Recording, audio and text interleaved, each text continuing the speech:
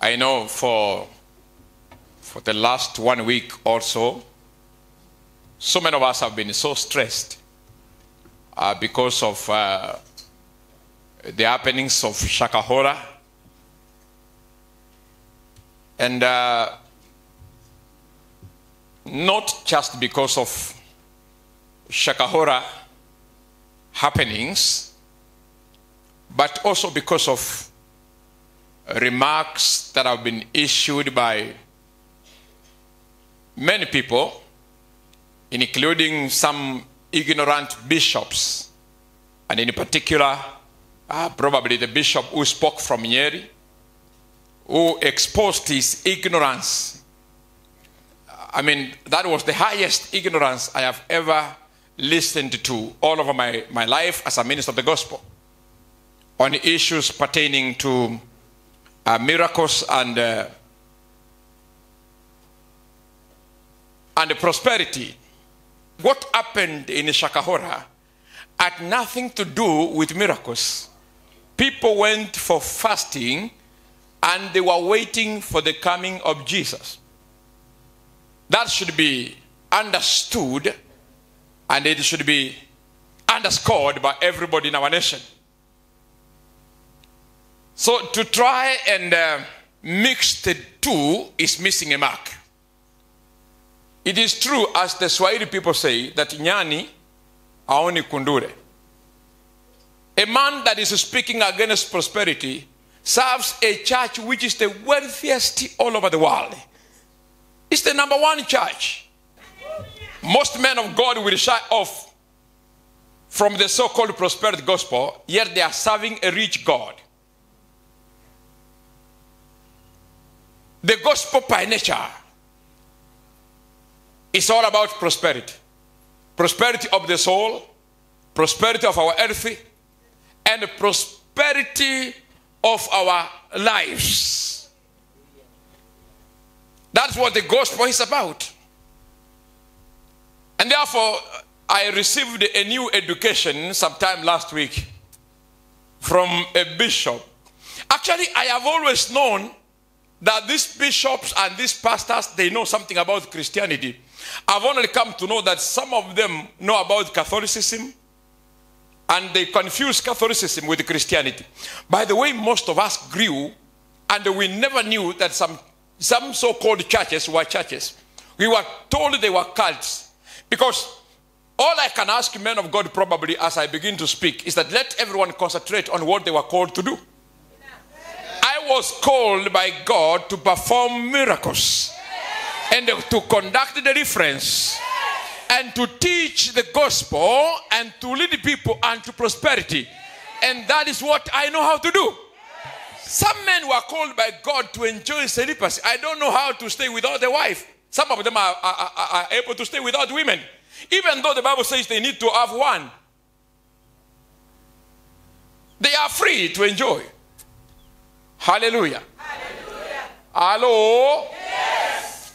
I say over the week that I will come and show you what the Bible says about what we need to do and what has always been happening to those who do what we are supposed to do.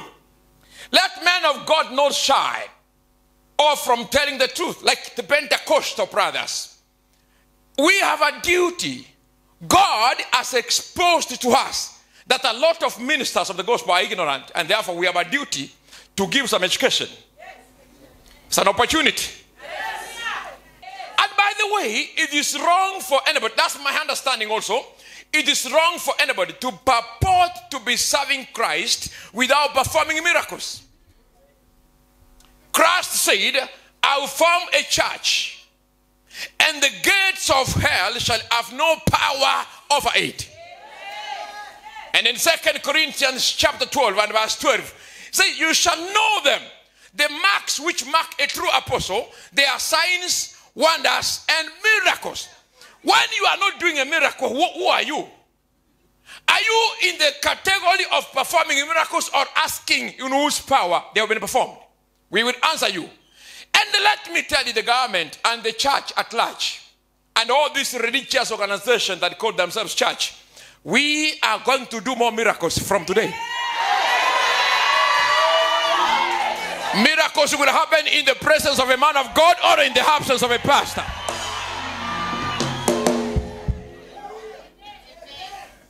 Even those who say that they are fake miracles, then you should also understand that there is the real miracle. Now, Acts chapter 4 and verse 17. The same chapter and verse 17. We are together? Now, beginning verse 16. What are we going to do with this man? They asked. Everybody living in Jerusalem knows they have done an outstanding miracle. And we cannot deny it. This man shouting, they can't deny. I heard one of them say, we require a certificate to perform miracles. We already have one. The Bible says we should do. We don't require a certificate from any government. We have been licensed to do miracles. When you are licensed to preach the gospel, the signs of power accompany you naturally.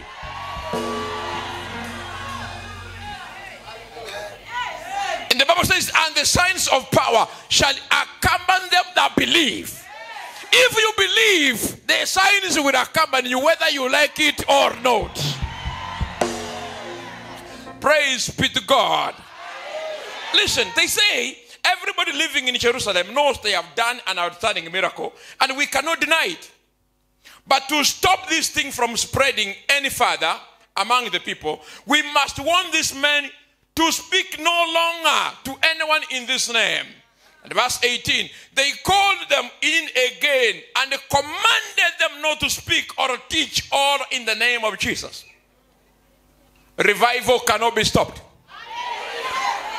Men and women of God, revival cannot be stopped. Men of God all over the world who are led by the Spirit, let us move on. Revival cannot be stopped. Let's move on. Hallelujah. Acts chapter 4 and verse 29. We are looking at the story, whether they were able to stop them. Praise God. Verse 28. They did what your power and will are decided beforehand should happen. Verse 29. Now, these are the apostles praying.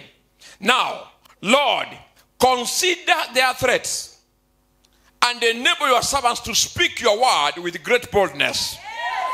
And verse 30. Stretch out your hand to heal and perform miraculous signs and wonders through the name of your holy servant Jesus.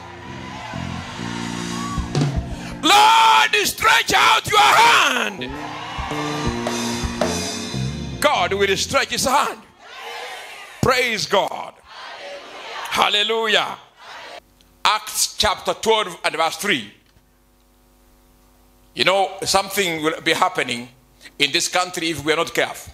And I'm asking the president and the nation to listen to my 7 points this morning.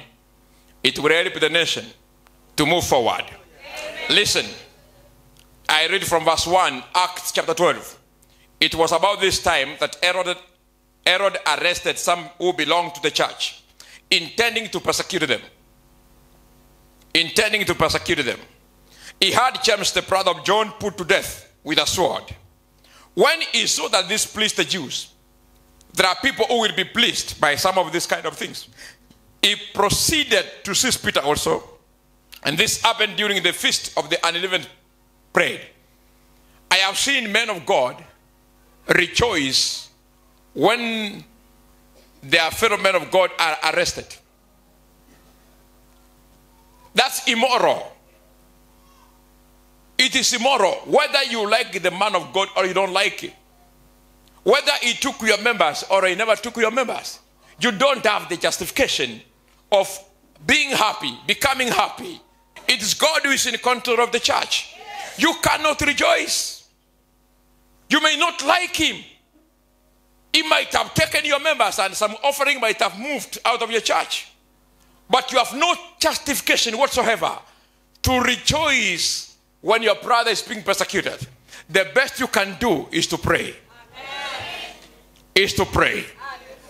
You may not agree with him or with them in matters of revelation. Because we can never, and the government must understand, we can never belong to one church. Never. We can never. If you want to regulate the church, when should they worship? Are you going to say everyone is going to worship on Sunday? Are you going to say everyone is going to worship on Saturday? Are you going to say all of us will join one church? The laws in Kenya which govern the church satisfy the criteria for church registration. For us, we are comfortable with it.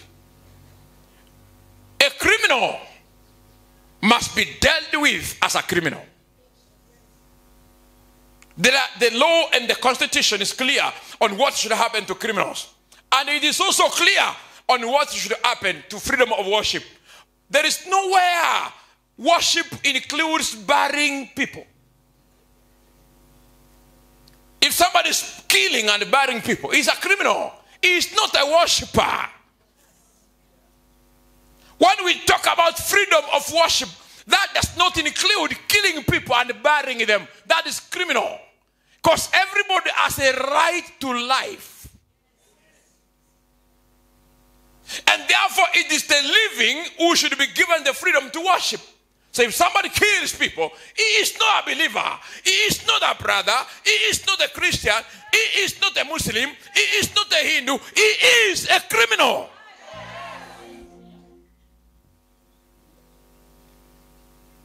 And therefore, if your father is a criminal, it is not your family that is criminal.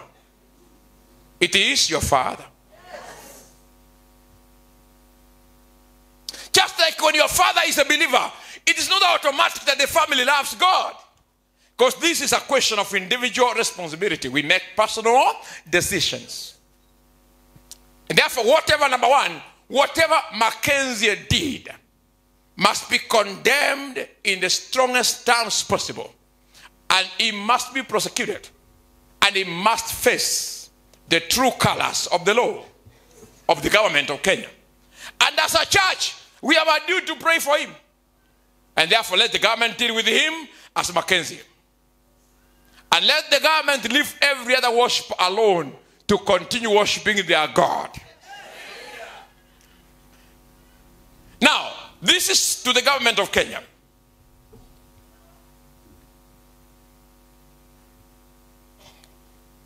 The issue of Mackenzie Paul, Mr. Mackenzie Paul, should not be used by the government or any other religious body or any other society with an intention of scoring a particular goal. I know during the campaigns, some churches were inclined to a particular individual, and therefore some churches may feel they were left out, and therefore they may want to take advantage of this opportunity to score a goal. And that's why the government must be very careful. There are churches which are known commonly to be the one praying for leaders, and somehow this time they were left out, and therefore they are not happy. We know this is pure hatred. We know. But I'm telling the government, this should not be used by anybody trying to score a particular goal. The government of Kenya must be very careful, because the issue is beyond the killing people in Kilifi. It's a riddle and a trap. This is a political, religious trap. And the government, if not being careful and the use of wisdom, they will fall into the trap. But I want to warn the government to be very careful on how they handle the issue of Mackenzie. Unless they single him out as Mackenzie, what is about to happen, they cannot be able to control it. When the Catholic Church begins speaking to us, and we begin speaking to them, what we know about them, the state cannot control the religious animosity which is about to happen. The hatred among churches. Let me tell you, men of God, we should not take advantage of the killing of people and begin to show our hatred to one another. to expose our nakedness. Some people have had historical hatred, and they are using this opportunity to bring it out. It's a shame. Some people that are respectable, great men of stature, give an audience on national television just to speak your ignorance. People are afraid what might be the next move of the government. I am warning the government. The issue of Mackenzie Paul must be singled out as Mackenzie Paul. But if you allow some religious people to speak about what we teach, to lecture us about what we teach, we will lecture them about what they teach. And let me tell the government, we will tell you. We will tell you. We are not going to be quiet. No. They will speak. We will speak. They will speak. We will speak. It is high time those ignorant bishops keep quiet. We are quiet for a while, but we will speak. We will speak. We will know the source of your authority. How do you come in the open and say the miracles we perform are fake? Now, if someone says that we need a license to perform miracles, and that if a miracle does not happen, somebody has to be prosecuted. Now, I'm also asking the government and their bishop, so-called the archbishop. Now, I'm asking them, what if the miracle happens? Will the government calculate the amount of money the individual could have spent in hospital and give it to me?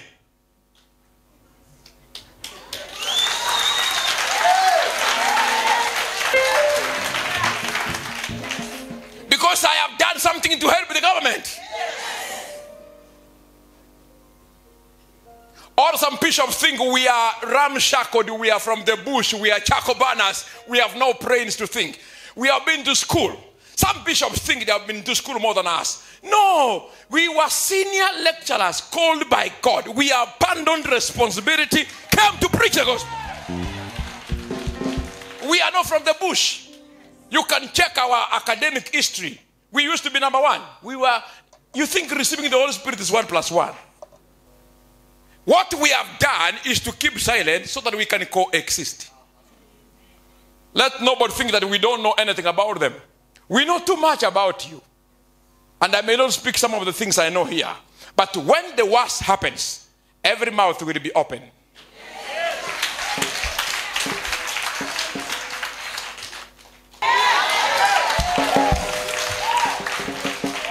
If the issue is not very well handled, it will soon escalate. It will take a political, religious dimension. Please, government, I beg you, handle the issue of Mackenzie as Mackenzie alone.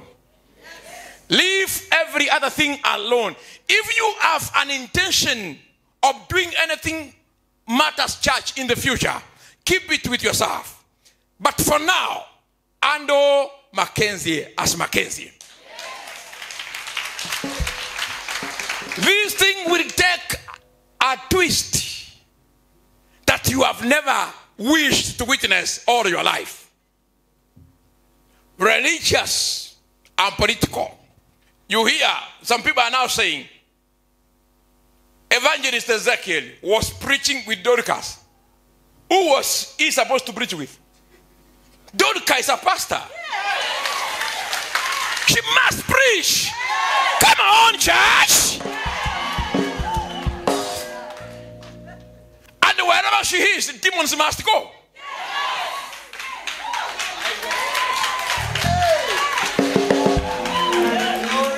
I don't know, they spotted who in a prayer meeting. Anything wrong to be attending a prayer meeting? Even pagans attend prayer meetings. Anything wrong with the prayer? What we must deal with is Mackenzie Tequila.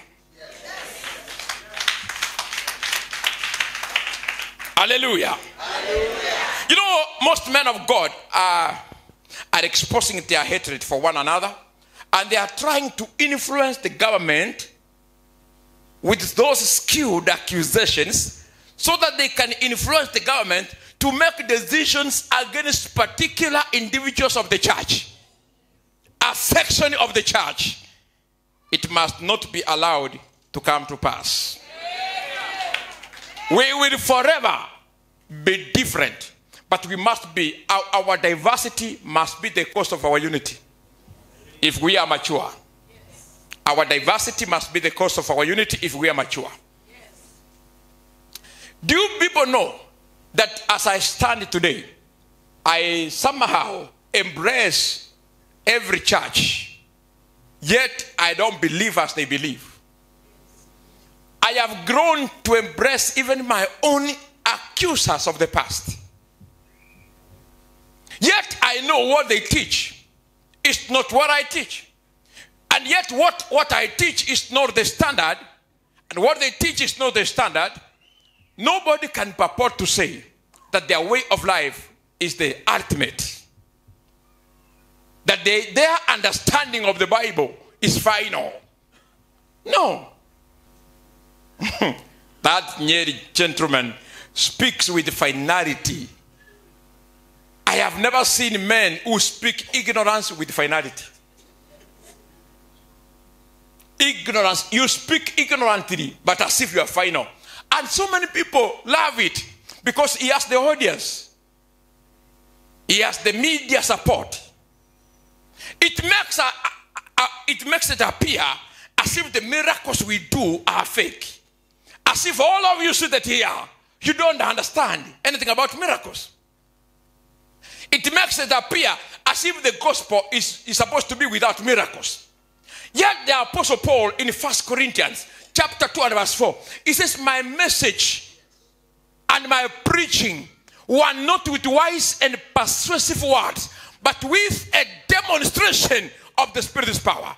Chapter 4 and verse 20, for the kingdom of God is not in mere talk, but in power. And believers shall be given power. In my name, they shall cast out devils.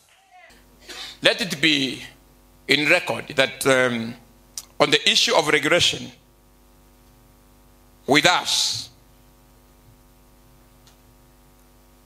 we are comfortable with the extent to which the government has regulated the church. It must also regulate other religious organizations within the same law, but not getting out of what is in the Constitution: freedom of worship and the right to life. Praise God.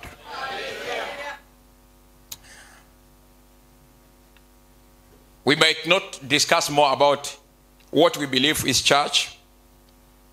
And there's some men that have been speaking on behalf of the church. With us, we believe they are not part of us. They are not part of the church. And therefore the government should be aware that those who have spoken to them have not spoken on our behalf. We have men of God that we believe can speak on our behalf. The likes of Dr. Jokayo, the likes of Ada Gitonga, Bishop, the likes of Bishop Makarioki, the likes of Bishop Kefa Omai. Let the Catholics speak on their behalf. Let them speak to their brothers. We are not their brothers. We are not. We are not. I'm speaking in a polite tone for the government. We are not their brothers. We are their relatives.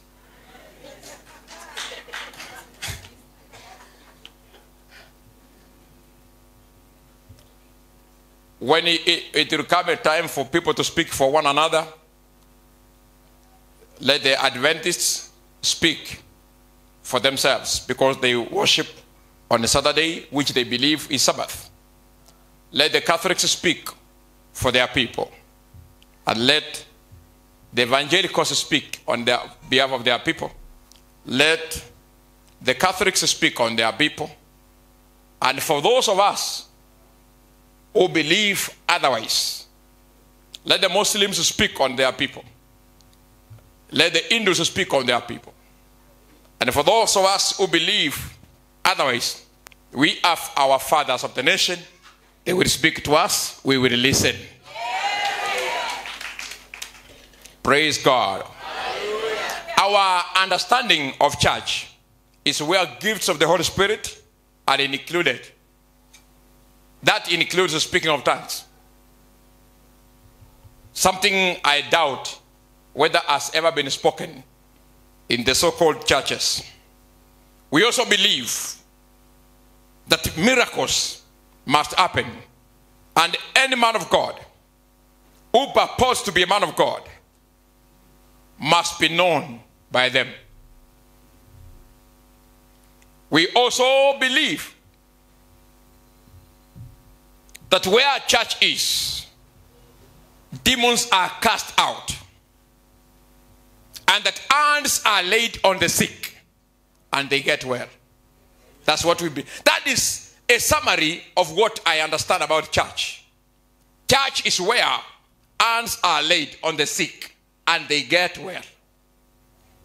It's where miracles are performed, and it's where the gifts of the Holy Spirit are exercised. That's my understanding of what church is. Anything outside that, according to me, and according to many of us, is not church. And that's why I said some people that call us our brothers, they are not our brothers, they are our relatives in the spirit. Our brother and sister are people who do what we do, who believe in what we believe. And then we share destiny. And those people also who don't do what we do, they have their brothers and they have their sisters. But to us, they are relatives. And therefore we relate on that basis. And it must be understood. Let the government take caution on that. And we should not be included.